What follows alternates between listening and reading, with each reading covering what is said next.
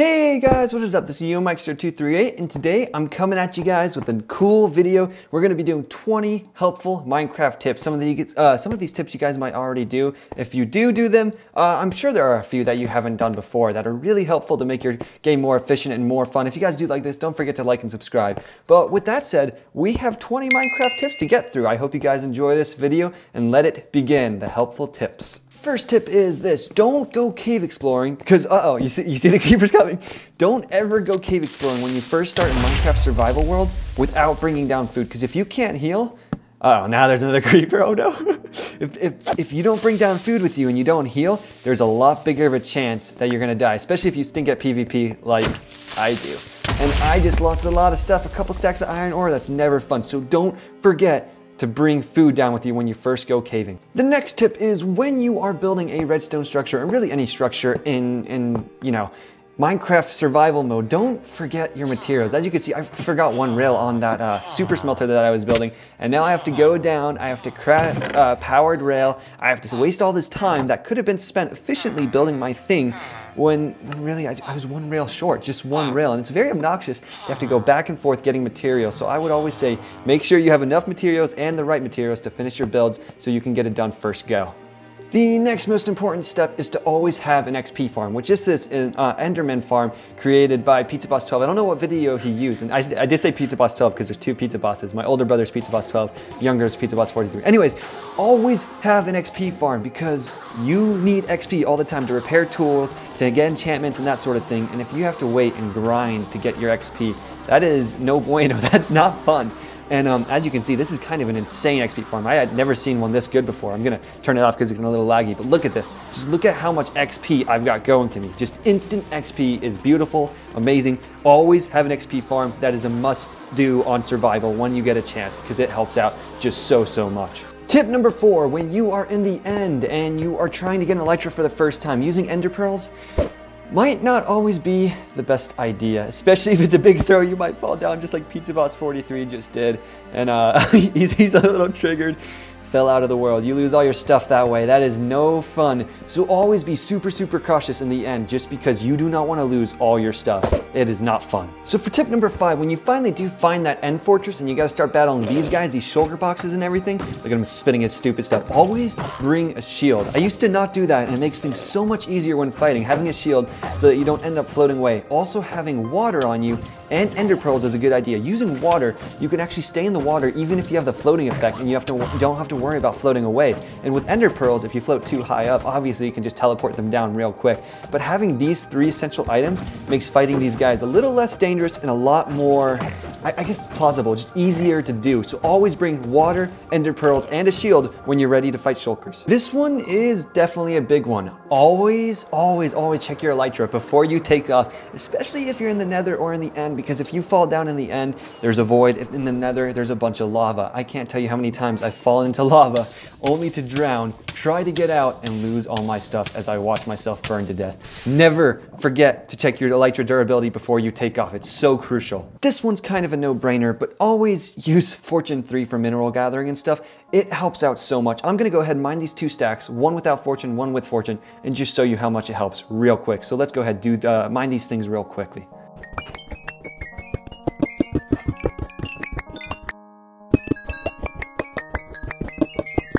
Now for the results. On the left we got with fortune, and on the right without fortune. Let's check these out. On the left one, we got 64 diamonds with 43. That's a stack and almost 2 stacks. Without fortune, we've got 48 diamonds. That's less than a stack of diamonds. And you just missed out on so much minerals. So this isn't really a tip, it's a no-brainer. Always use Fortune 3. It helps out so much. It makes life so much better. This one also kind of aggravates me when people don't use water to get across lava. I don't know why. I guess it gets rid of your ugly blocks like granite and stuff, but screw blocks. Why don't you just get water, pour this, and look at this. You get this obsidian pathway that's super instant, super nice. You get to travel over lava really quickly without having the risk of accidentally falling in. It's super easy, super efficient, and you can get some obsidian too if you need it. So always use water to get across lava paths especially. So we have got Pizza Boss 43 demonstrating with us again. When fighting creepers, don't use swords. Because look, he just exploded and lost all his stuff. Instead, use a bow and arrow if you stink at PvP like I do. And that way you can have a safe distance to shoot and kill these creepers so that they don't blow you up and you lose all your items. So always use a bow and arrow when fighting creepers if you're not good at fighting. So tip number 10 is when you are building something huge in survival, you should always test build it in a creative world first. This is a little laboratory hall that I was just exploring right here. And right over here, I'll actually show you my bedroom that I designed as well. And I do break into the wrong entrance right here. But what you want to do is test it out in creative first, just to see if you like the design. That way you don't waste a bunch of material and time in survival. And as you can see, I really like this laboratory bedroom. So I actually went ahead and I built this in my survival, but always test to make sure first. For tip number 11, if you're ever feeling uninspired or you want to see some other builds that people have done, go on Google Images and just check out what other people have done. This base right here looks really, really cool. Just look around and see what other people have done just for inspiration so you can be inspired. I do this for my builds all the time. I look up keywords that are kind of related to my build. Just, what is this? I meant to do laboratory movie set. There we go. But yeah, I just look up these cool things and find these cool images like this one right here that just inspire me and make me excited to build my base. For tip number 12, if you are ever playing in a multiplayer world, make sure to hide your goodies. Right here, I'm going into Pizza Boss 12, my older brother's base, and he doesn't know about this too, which is kind of funny. But I'm going in here and I'm starting to look for some goodies. And right over here in this chest, there's some bone meal, which is pretty valuable in a survival world. But over here, he's got an iron ingot labeled on his chest with a bunch of iron ingots and gold ingots, which I could totally take, but I'm not gonna do that because I'm not a cheater like that. But always keep your goodies safe, especially if you're on a multiplayer server and you don't want all this stuff to be stolen. You can see he's got the ender chest too, which that was probably a good idea, and Mesa. But yeah, always keep your goodies safe because you never know if someone's gonna try to steal your stuff. You never know. Let's go into the next one. Tip number 13, when you are first starting off in Minecraft survival and you find diamonds, okay? What you want to do for this tip is you only want to take 5 diamonds at most and label all the other diamonds you find. The reason behind this is because you don't want to enchant an iron pickaxe because that's a waste of enchantment. But if we put a sign here and label and say this is property of YoMikester238, which I'll type out real quick, this shows people that this is my diamond, not to claim it, and then I'm going to be coming back with the fortune pickaxe to get the majority of those diamonds. That way I don't waste these diamonds. You know, they're precious resources, so you always want to come back later when you actually have a fortune pickaxe. Another caving tip, when you're mining and you all of a sudden run into some gravel. That is one of the worst things, and if you don't have a shovel, it's very, very obnoxious. So use torches. If you break the torch and put it down really quickly, you can see the gravel starts coming down, and this is a lot of gravel, oh my gosh. Hopefully you won't run into many gravel pits this much. But always bring a torch. That way you don't have to worry about digging out all this annoying gravel. It's very, very frustrating to have to mine without a shovel. So yeah, bring torches. One more tip for mining is to organize your inventory when you are about to mine. Let me show you. Right here you can see I've got iron and gold and stone and cobblestone laid out because these are the resources I want.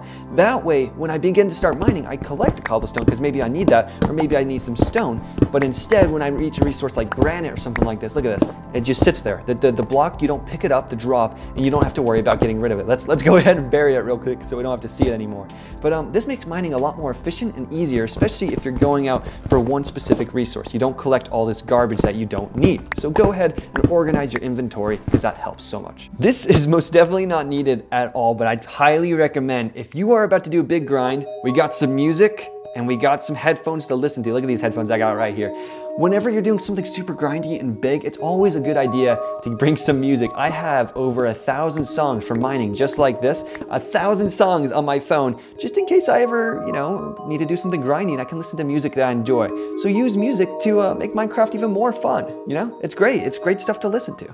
Tip 17 is investing time in a redstone product. As you can see, we just had an iron golem over here appear. This is an iron farm that I created, and there he goes, burning to get us some iron and some goodies and everything. And I just totally missed that real quick. I'm gonna ender pearl up here real quick. But investing in redstone is redstone projects is a very good thing, even if you have to watch a tutorial, which I did for this. I'll put down the link in the description for this iron farm. But right now I'm trying to build a beacon in my survival world, and it's producing some iron. You can see right here in my shulker box that I got a lot more iron than it looks like in the chest. I've been collecting it a lot. But it's always a good idea if you have a huge project to invest a lot of time and effort into making a redstone project. That way you save yourself time in the the future. So next time you need some iron or something, and you don't have to go strip mining, which is so nice. So invest the time in watching a tutorial and making an awesome farm or a good redstone invention. And again, I'll put the link down in the description for this. I don't remember the exact YouTuber who did this, but it's a very good iron farm. So I'll put that down in the description for you guys if you want to check it out. Tip number 18, when you're doing huge excavations and getting tons of sand and resources like this right here, always bring a shulker box. As you can see, I can't collect the tile drops anymore because my inventory is full, but if you have a shulker box, that's the most satisfying thing, just collecting sand, putting it in a shulker box so that you can keep on digging and getting more resources. So always bring a shulker box. If you're about to get a lot of sand or gravel or something, always have extra shulker boxes on you because they are so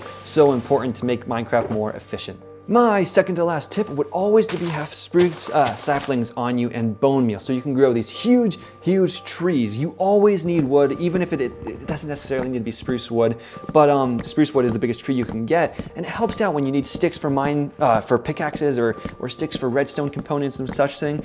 So always keep these saplings and bone meal on you so you can get this huge quantity of wood. Even if you're like building acacia, an acacia house, which you can't really do this with acacia wood, but you can have wood for like sticks and the more non-essential things in your builds to make it go a little bit quicker, and it's super efficient mining this wood. I mean, just look at how high up we're going and how much wood we're collecting. It's ridiculous. Always do that. And for my last tip, I would ultimately say have fun with Minecraft. It's not really a tip as much as it is, the reason we're even playing this game in the first place. But Minecraft, it's just so much fun. There's so much to do, so much creativity that it can be used.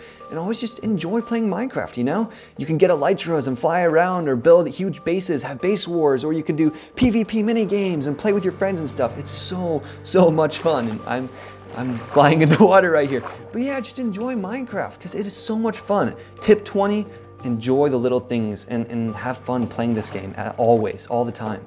With that said and done, I really hope you guys do enjoy playing Minecraft as much as you enjoyed this video. If you did, don't forget to leave a like and subscribe. It really does help me out, but that's all we got time for today. If you would like to see another helpful, maybe 30 tips or 20 tips, I don't know, if you guys want to see another video like this, I would love to do it. It was so much fun to create. But with that said, I hope you guys enjoy the rest of your weekend. Keep playing Minecraft since we have this COVID onset still going on. You got all the time in the world. Why not enjoy it and play some Minecraft, right? That's what I'm doing. I'm doing a ton of it. But with that said, I hope you guys did enjoy, and I'll see you guys in the next video.